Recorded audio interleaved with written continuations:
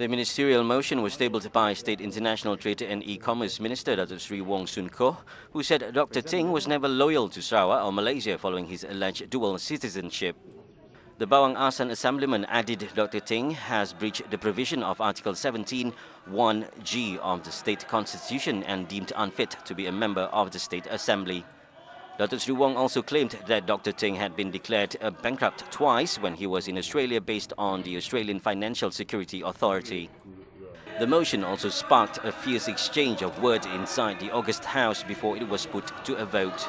70 state assemblymen voted in favour of the motion while 10 others voted against before the second day of the State Assembly sitting was adjourned by the Speaker Datuk Muhammad Asfia Awang Nasar.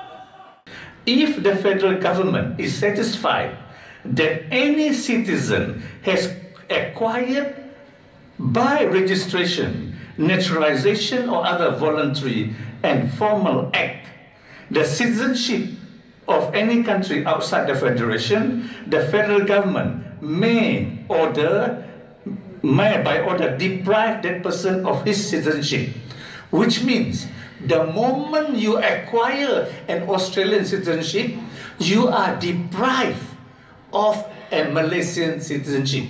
You cannot have dual citizenship from Malaysia. Meanwhile, Sarawak DAP said it is mulling legal action against the State Legislative Assembly over its decision to disqualify its Pujut assemblyman. With Dr. Ting's disqualification, the seat is now vacant and a state by-election should be called within 60 days. The court interpret the law.